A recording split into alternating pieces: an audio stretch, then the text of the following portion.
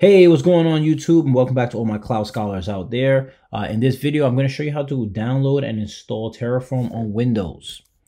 So on my VM, I'm going to pull it up, Windows Terraform install.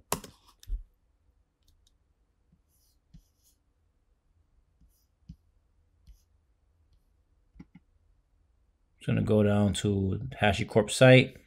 And when you get to HashiCorp site, you'll see Terraform. You have install. You have the AMD 64 binary download. You have the Windows, and you'll see the Mac installation as well. I already have it installed on my Mac, so I'm not going to go through that whole installation. But on the Windows machine, this is a brand new VM that I just created, so I can show you and walk you through how to do that. So on the Mac, I'm pretty sure you can just follow through with this Mac OS where it says brew tap HashiCorp tap, and then brew install HashiCorp Terraform. Now, you will have to install Brew as well if you do not have Brew, so that's just an FYI. But I'm pretty sure there's videos out there to show you how to go about doing that.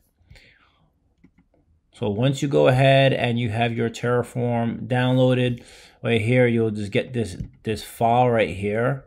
I didn't really mean to click on it, but that's fine. And this is the application file. So what I'm going to do, I'm going to copy this and I'm going to go over to my PC. I want to go to my C drive, just make things a little bit easier. And I'm going to create a new folder. And I'm going to call it Terraform. And I'm going to paste that there.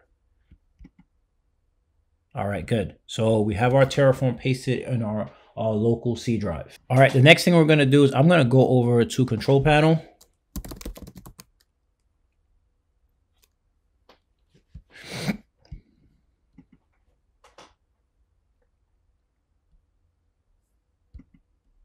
Make large icons. I'm going to go over here to System. And then once I'm in System, I'm going to go to Advanced System Settings. And then over here, I need to go to my environmental variables. Down here, make sure you come down to where it says Path. Double click that. And then what we're going to do is click New. And the new path variable is going to be, let me make sure I get it done right.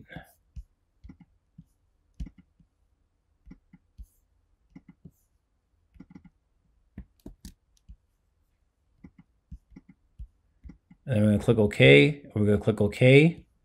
We can close out this screen and we can close out this screen. So, all right, now that we did that, we're going to go over here. We're going to do Visual Studio. So we need to go to Visual Studio Code. So I'm going to download Visual Studio Code. I'm going to go Windows, and they have the option for Mac as well. The setup is pretty much the same.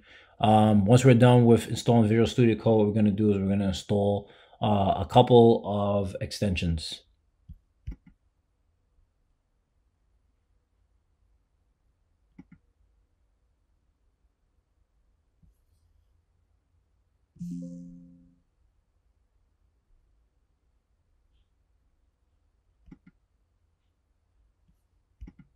It's giving me a message about rights, which I'm trying to figure out why that is, but you could create a desktop icon, up to you. I'll create a desktop icon of mine. Let's see if it still runs, because this is a brand new VM I created. It's only one local account, so it should have access to that. So I'm not really sure why they gave me that message, but we could continue through it. It's perfectly fine. I like to have errors sometimes in the videos because nothing really works right all the time, right? So that's one of the reasons why with some of my videos, what I will do is I don't try to edit out the errors. I just say, okay, let's go through it so we can learn together. But this is more, seems like an access right error, which, okay, so it installed. So next thing we need to do is we need to come over here to this left-hand side. And what I want to do is I want to go ahead and installing these extensions. The first one we're going to install, we're going to type in here, HashiCorp Terraform, and we're going to click install for that one. And then there's another one which you can install as well, which is an Azure Terraform. We're going to install that one. I wonder if they have an AWS Terraform as well. I'm pretty sure they do.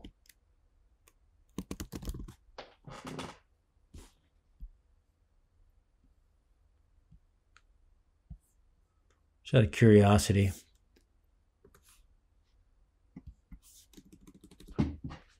Okay, so now that that's done, the next thing I want to do is I want to come over here and let me go to CMD. And this is something we probably should have done before once we installed Terraform. But what we're going to do is just make sure that Terraform is installed correctly. So I'm going to go and go back and I'm going to go cd terra. All right, we're in Terraform. So now I'm going to do Terraform. I could do that, but I was just type version. And then, all right, good. So we know we are good with Terraform. Our version is coming up there. And then the next thing that we're going to do is we're just going to come here and we're going to say open folder. And we're going to go to documents. Actually, this PC, C drive, Terraform, select folder. And then that is pretty much it. So we have our Terraform here on our Visual Studio Code. So once you have this all set up, what we're going to do is over here, we can create a new file. So right here, a new file, and we'll just call it main.tf. And I want you to notice something. See if I can zoom in on this a little bit.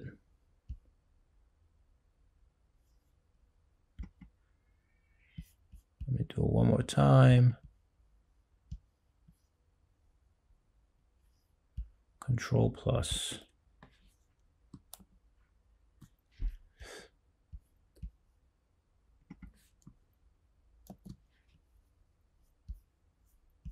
I went a little too much. Let me back out a little bit. All right, let's see if we could do. Can we change this to like 120? It's going way too much. All right, that's fine. That looks pretty good. So I want you to notice when I did that .tf, it already knew it gave it a Terraform symbol, right? So we have our main.tf file. We've installed Visual Studio Code. We've installed Terraform. So we are all set to go. So this is what you need in order to continue throughout the rest of the videos that I'll be creating. So this is a really quick recap. It was a really quick video just to show you how to install your Visual Studio Code and then also install Terraform on your machine. So continue watching. As always, I want to thank you all for taking time for watching my video. I hope the information here was beneficial. Once again, my name is Kieran Tross. My goal here at Cloud Scholars is to get you from scholar to consultant and, of course, consultant to expert. Thank you and see you next time.